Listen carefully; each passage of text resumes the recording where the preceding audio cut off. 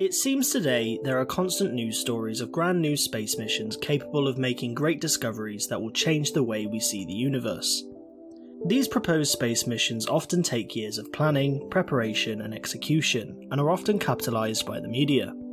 Space missions attract a lot of attention, but it's not uncommon to hear a proposed mission years in advance be altered or cancelled.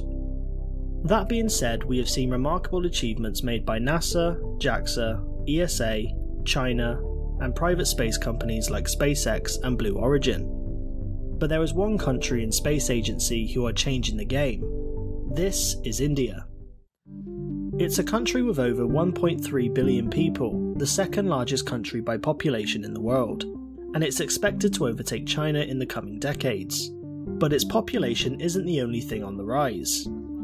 India's first satellite, Aryabhata, was launched by the Soviet Union in April 1975, and for 33 years its space industry remained rather stagnant, until recently.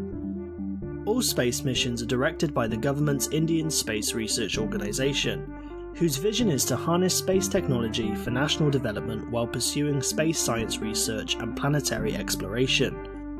In October 2008, their lunar orbiter Chandrayaan-1 was launched and discovered the presence of water ice.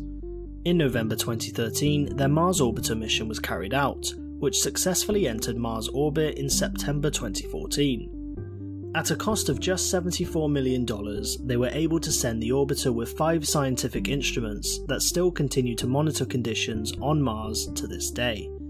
And unlike all 3 agencies before them, they did it on their first attempt.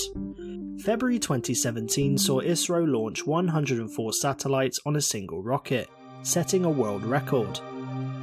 They did this on their Polar Satellite Launch Vehicle, which carried 1,300 kilograms of payload into space. It successfully deployed all 104 satellites from 7 different countries, sending them on the right paths while it travelled at 27,000 kilometers per hour. To put it into perspective, ISRO's budget in 2018 was set at only $1.7 billion, compared to NASA's $20.7 billion. India now has plans to launch a second mission to the Moon, followed by a manned spaceflight in the coming years. Chandrayaan-2 is India's second lunar exploration mission after Chandrayaan-1, scheduled to be launched in April 2019, although this mission has been rescheduled multiple times since 2018.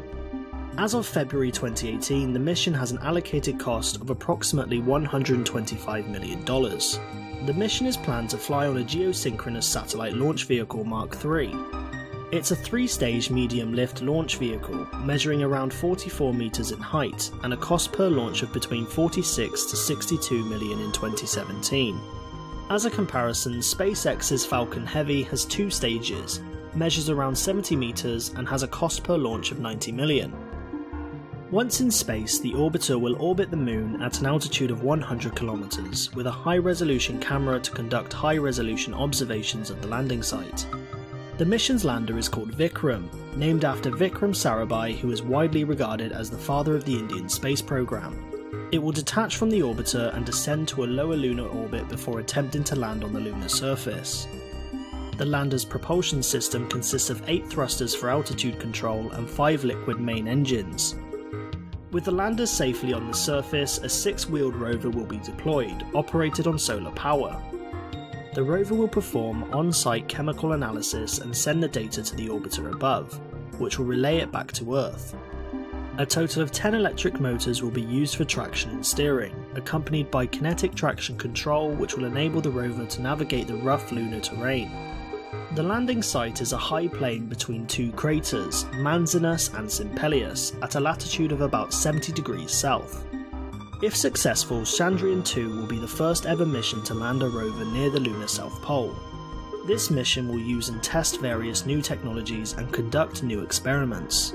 ISRO stated, the payloads will collect scientific information on lunar topography, mineralogy, elemental abundance, lunar exosphere, and signatures of hydroxyl and water ice, which will provide more data after the information collected 50 years ago by the human Apollo missions.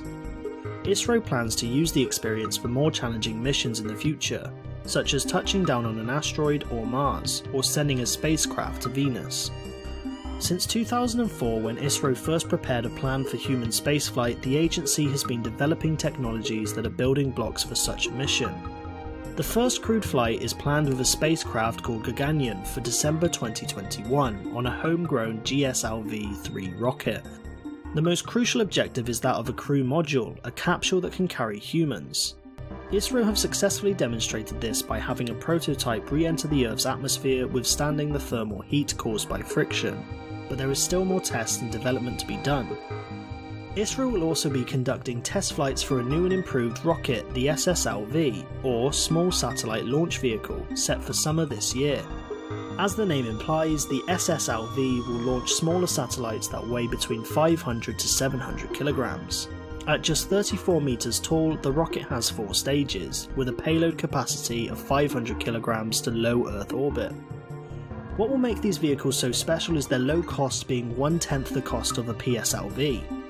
SSLV does not require a mission control center to launch the satellite. It can be launched from some personal computer anywhere, assembled for launch within 72 hours.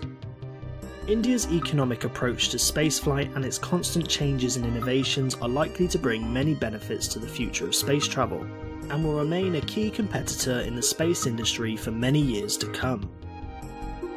A special thanks to our patrons Shara Ogilvy and Jimmy Alexander for supporting the creation of this video. Thanks again for watching.